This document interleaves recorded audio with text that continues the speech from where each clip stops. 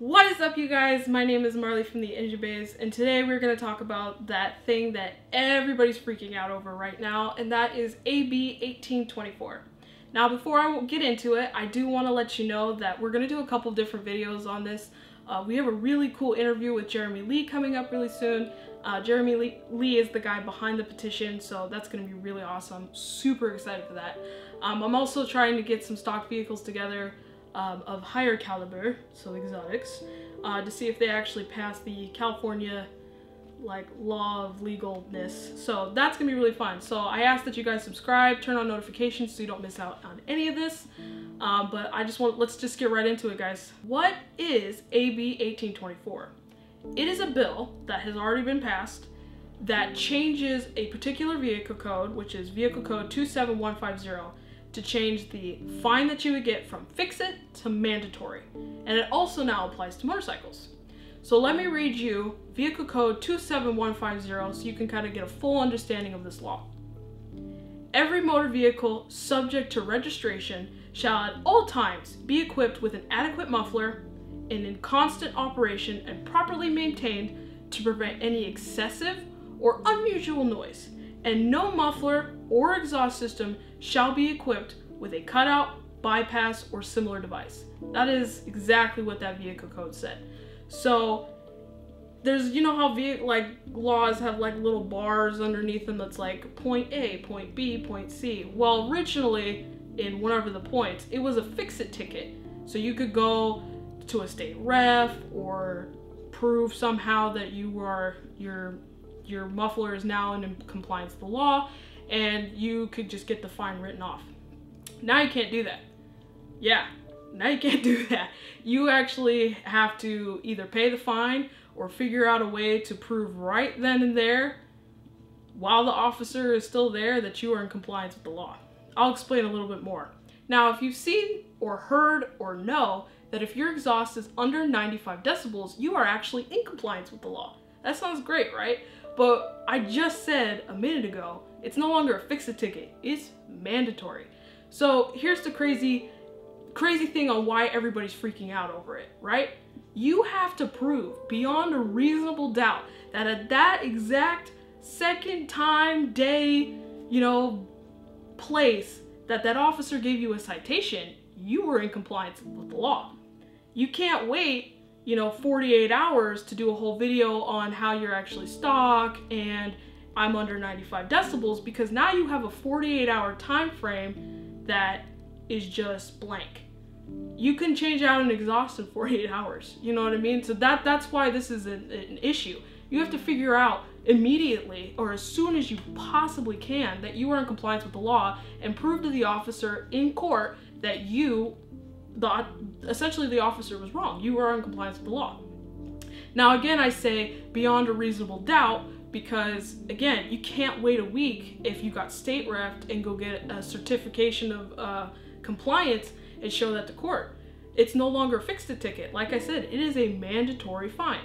Now, I know a lot of people have questions or about well, I have a stock exhaust, I'm fine, right? No, you're not. And here's the reason why. We have to go back to vehicle code, again, 27150. There are two parts to this that you have to listen to. The first one is adequate muffler, and the second one is prevent any excessive or unusual noise. Now, just because you think your exhaust is adequate does not mean the officer thinks that your exhaust is actually adequate. You may think you weren't being excessive, but the officer may find you excessive. That could be for literally any vehicle. I'm stretching a little bit here, but if a Prius was sitting on the road and it was one of those weird hybrid ones and he revved the engine a little bit, he could potentially get an excessive exhaust noise, in all seriousness. That's why this law is so ridiculous. There's no parameter or clarification of the word excessive or adequate. That's why the law needs to be changed. It needs to be clarified so we understand and an officer understands what exactly is an adequate muffler and what exactly does excessive noise mean. So guys, I want to start this kind of next part trying to give you my opinion on this. Again, I've been doing this for, I don't want to say doing this, I've been researching this for the last couple of days. I'm really passionate about changing this. I've read articles, statements, I've been everywhere. I've getting opinions from people. I've watched lawyers speak about this. I have really been doing the research, so I hope that that gives you a little bit of confidence in what I'm saying. But I do want to share a little bit of my opinion on this. I am of the opinion that this law, it's not about necessarily changing AB 1824. It's actually about changing that particular vehicle code, period. I understand, and honestly, I agree with the officers that street takeovers need to stop. This is it's a crappy way of going about it, but this law is really for the people that they catch at those street takeovers or seen at the street takeovers. So on one side I go, I get it, but on the other side, you know, as a car enthusiast in California, it's not fair to be profiled like that and feel like I'm a criminal in my own vehicle because I love cars and I want to modify my car, and I hate that people are getting profiled because they have a passion for vehicles. That's not fair. Not to mention that this code is absolutely outdated. I am of the opinion that a lot of OEM vehicles are actually not in compliance with California state law, and a prime example would actually be our Fiat. We have a Fiat Abarth. It is a 2017, and from factory it comes straight pipe. I don't have a muffler on my car. The other thing I do know is that the Shelby GT350s actually come with a bypass mode, so they have like quiet mode and then like cool mode. And again, in the law it says that no muffler or exhaust system shall be equipped without a cutout, bypass, or similar device. Again, this law is very outdated. It needs to be changed. It needs to be clarified because yes, we all car enthusiasts that are against street takeovers want street takeovers to stop. But it shouldn't affect us, and it's not fair. Okay, so the last thing that I want to do here is I actually got a couple good questions. Again guys, I'm not a lawyer. This is my interpretation of the law. I think it's pretty good, but it's always good to consult a lawyer if this thing comes up for you. I will say though, I'm sure lawyers are very happy for this law because I know a lot of us are probably going to be going to a lawyer if we get this. So I do want to answer some questions though that I feel like I can answer, so here we go. What if you get a ticket even if you have a stock exhaust? My personal opinion, that will also cover your butt, is as soon as you can, and I'm talking within 5-10 minutes of getting a citation, get your phone out, go, hey, look at my citation, I got this 5-10 minutes ago, there's the officer pulling away, I'm going underneath my car to record what is underneath my vehicle. Like, I don't care if, like, figure it out, get underneath your car, show your exhaust, figure it out. Because again, like I said, you have to prove beyond an unreasonable doubt, sorry guys, I'm making sure, you have to prove in court that you were in compliance with the law that exact time you got the citation and that the officer is wrong. You can't go 4 days later to a state ref or someone who could check or get a video of you, oh, it's, you know, it's within compliance of the law because there are 4 days apart of you could have swapped it out, like that sort of thing. You have to make sure you're compliant as quickly as you can as soon as you get that citation. Does this really affect cars with stock exhaust and no modifications?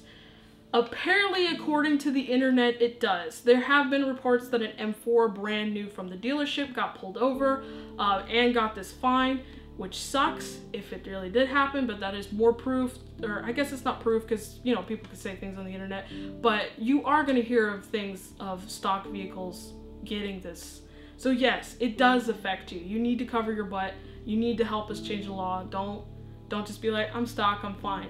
I'm sorry, it does affect everybody. So, another question. Why does AB 1824 not apply to motorcycles? It does. It does now. Why? I have no idea, but it does apply to motorcycles.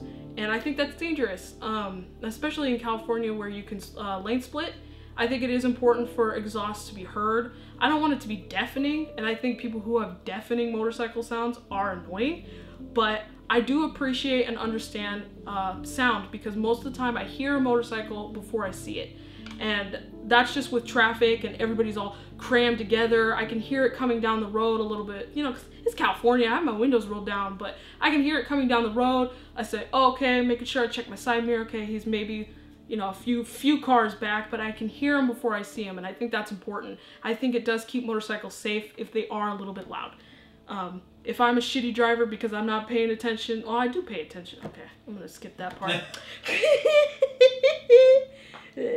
I'm not a shitty driver, guys. I always pay attention to motorcycles, and Danny is proof, because my favorite thing in the entire world is moving over slightly and getting a thumbs up because I moved over. That literally brings me so much joy. You need to be in the car with me to understand. How many signatures do we need to repeal this law? As many as it takes to get the law repealed. I don't know, and I really don't think even Jeremy knows exactly how many. I've never seen a thing that's like, you have to get 1 million signatures and it will change. That's not how that works. It's more of a, hey, the people have spoken that we don't like this. This needs to change. And then people who, you know, who can change it will want to be reelected into office. So if they see a big majority of people going, we don't like this, they'll be like, I need to make the people happy. So they'll go and then change it. So it's honestly however many it takes. It sucks. It may take us 10 million, but if that's what we gotta do, guys, that's what we gotta do. Ooh, good one, good one.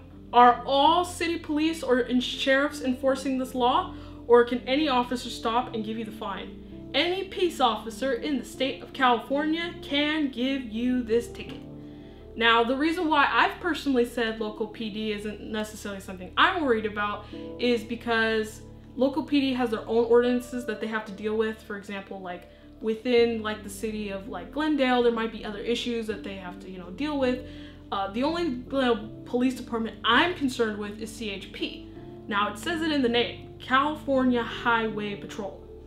They are built to deal with traffic. So whether that's an escaping car or whatever, they're the ones that, you know, they deal with this on a daily basis. They're the ones that hand out probably, and don't quote me on this, the most traffic violations. I'm assuming they probably are.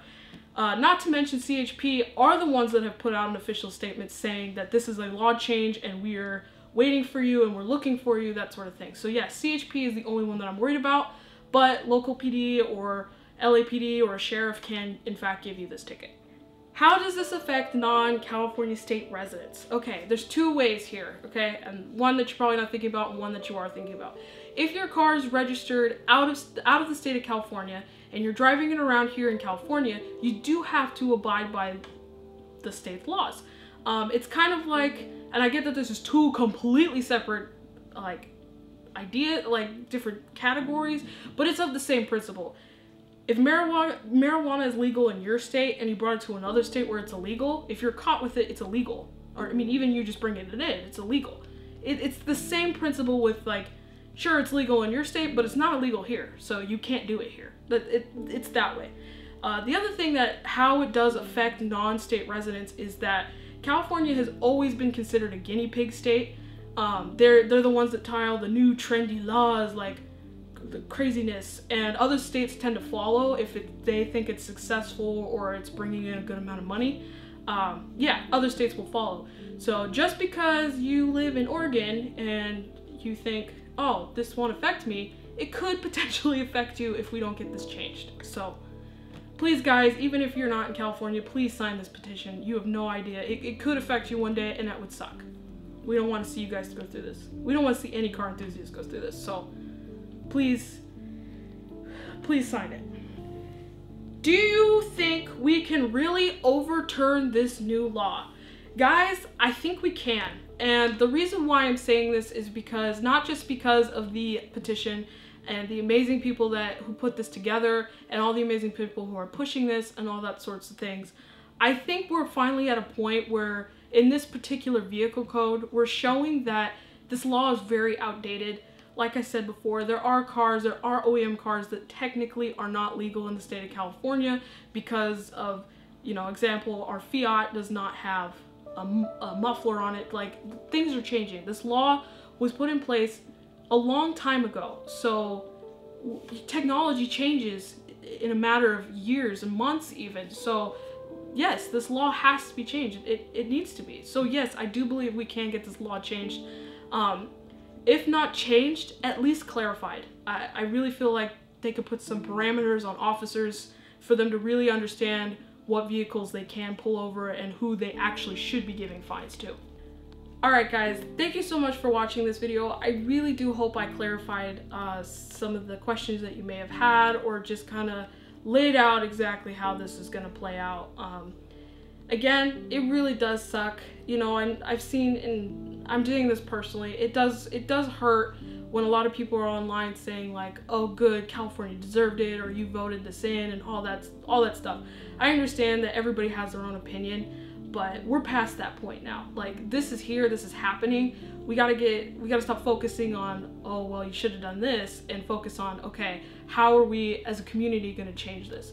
Because again, you know, California is one of those states where if something works, another state picks it up, and then it spreads to, you know, all the other states. So it could potentially affect you guys, and it would really be awesome if you could just take one moment inside the petition. All the sources and petition and everything that I've seen is also in the description down below, so go ahead and check that out. Again, I'm going to say it one more time. Please, for the love of God, sign the petition. We need those signatures so we can go take this to media. Media can get hyped, and they can help add pressure onto these people that have the ability to change this law.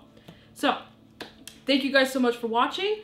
I can't wait to talk to you guys later, and please stay safe out there, and if you do street takeovers, you suck.